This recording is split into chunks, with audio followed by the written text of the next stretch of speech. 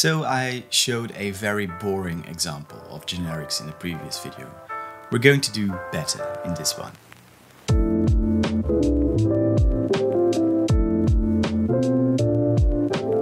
Collections. They are probably the easiest way to explain what generics are about, but they are also the example that everyone talks about when discussing them. It's actually not uncommon for people to think that generics and collections with a type are the same thing, and that's definitely not the case. So let's take a look at two more examples. Here's a function called app. And if you work with a framework like Laravel, it might look familiar. This function takes a class name and it will resolve an instance of that class using the dependency container. Now, you don't need to know how the container works, but what's important is that this function will give you an instance of the class that you request.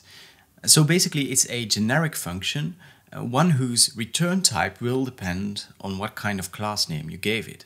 And it would be cool if our IDE and other static analyzers also understand that if I give the class name user repository to this function, I expect an instance of user repository to be returned and nothing else. Well, generics allow us to do that. And I guess this is a good time to mention that I've been keeping a secret, kind of. I said that generics don't exist in PHP. Well, that's not entirely true. All static analyzers out there, the tools that read your code without running it, tools like your IDE, they have agreed to use doc-block annotations for generics.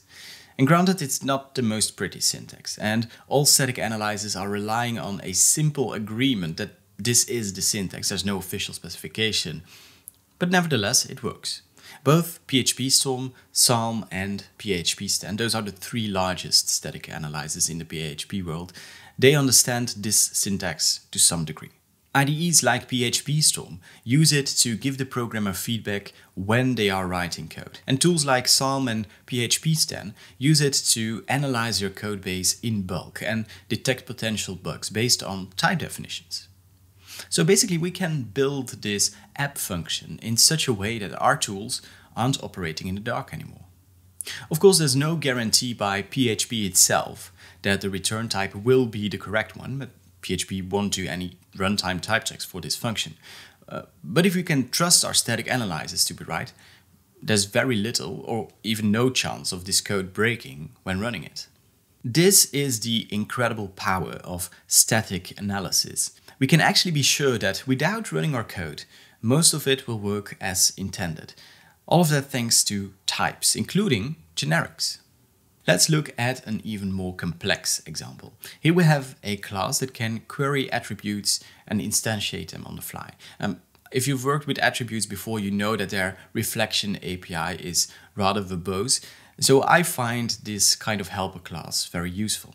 When we use the filter method, we give it an attributes class name, and afterwards calling the new instance method, we know that the result will be an instance of our filter class. And again, it would be nice if our IDE understood what we're talking about. And you guessed it, generics allow us to do that. I hope you start to see how powerful simple type information can be. A couple of years ago, I would have needed an IDE plugin for these kinds of insights to work, and now I just need to add some type information. Now, this last example doesn't only rely on generics though. There's another equally important part that's in play. Type inference. The ability of a static analyzer to guess or reliably determine a type without the user specifying it. And that's what's happening with the class string annotation over there. Our IDE is able to recognize the input we give to this function as a class name and infer that type as the generic type. So we're done, right? Generics are available in PHP and all major static analyzers know how to work with them. Well, there's a couple of caveats. First off, there's no official spec of what generics should look like. Right now, every static analyzer could push its own syntax. They happen to have agreed on one for now, but there are little future guarantees. Second, doc blocks are, in my opinion, suboptimal. They feel like a less important part of our codebase. And granted, doc-block generic annotations only provide static insights and no runtime functionality, but we've seen how powerful static analysis can be, even without runtime type checks. I think it's unfair to treat type information as doc comments.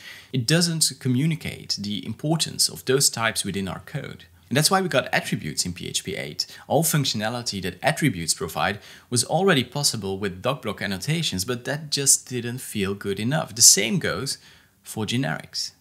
And finally, without a proper specification, all three major static analyzers have differences between their generics implementation, PHP Storm being the one most lacking at the moment.